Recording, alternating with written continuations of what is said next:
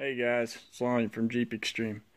Hey, I am working on a Kubota tractor. It's kind of a change. My dad and I were working on it, and I figured I'd share it because I hear that it's easy and everything, and it is easy, but it's still, if you don't know what you're doing, which we honestly really didn't,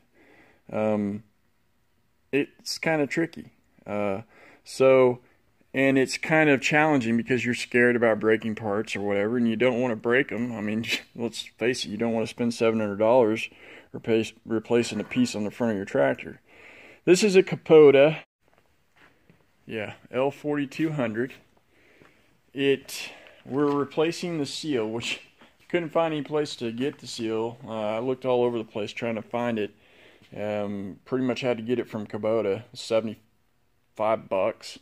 Just for a stupid seal. The seal fits around here and seats up in there, well, actually seats down into the other piece, as you'll see. I'll show it to you.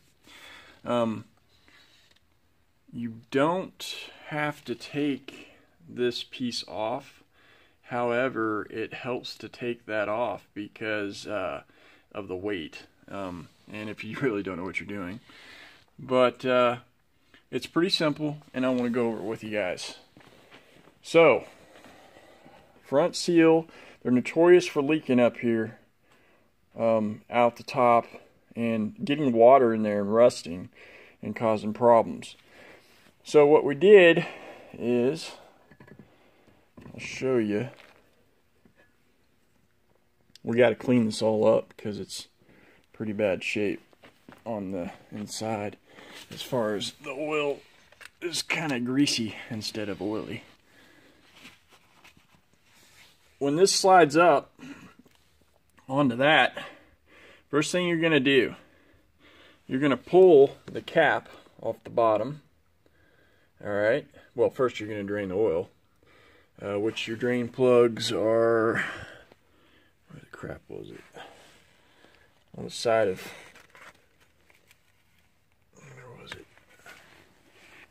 well, yeah, right there.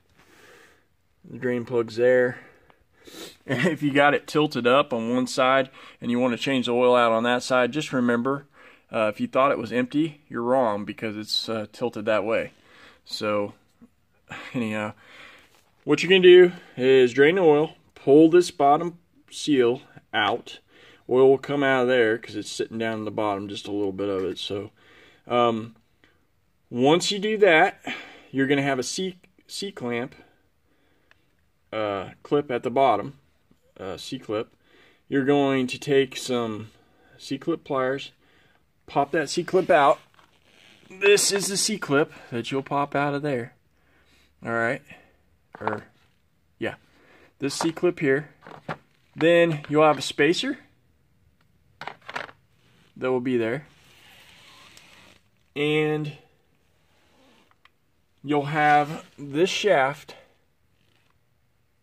which has splines on it, and a gear, and a bearing. This whole piece. Alright, to get this piece out of here, take a brass, or it will be up in here, but you'll be looking at it from over here. So let's try to explain this. You'll take a punch and punch that gear piece right there, because it's the bearings on the other side. Once you remove that C-clamp, the bearing is right there, and this is there. So you'll punch the gear, or the edge of that bearing, if you can get it. Well, I'd say just punch the gear. That's what we did, really carefully, and it should come out.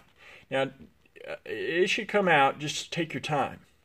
Once it pops out of there and slides out, make sure you're holding it, at the bottom. It comes off, alright?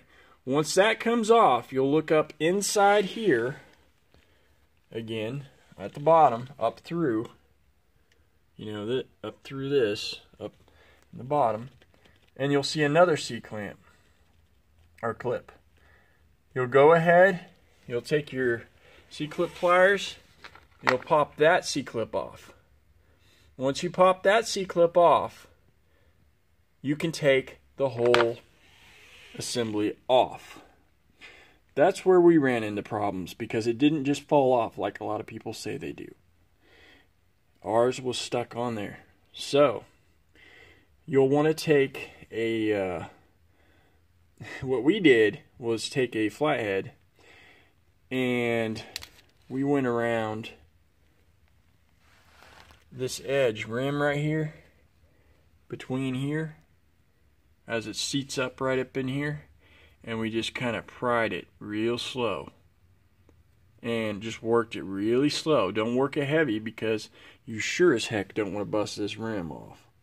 But just pry it and just give it a little bit of a tug and work yourself around there, and it will come off. Okay, and you can try to go ahead and hammer or use a rubber mallet or whatever, and maybe yours will come off easier, and just hit the actual top of the casing and it might come off. But just keep in mind, don't let your casing fall on the floor, because that would really suck if it broke apart. I'm kind of out of my realm because I've not worked on tractors or anything, and maybe by this video some of you guys will know that, but this is different for me. Pretty simple. I mean, really simple, to be honest, but just kind of nerve-wracking at the same time. Okay, so once you got this piece off, you'll take it to the bench.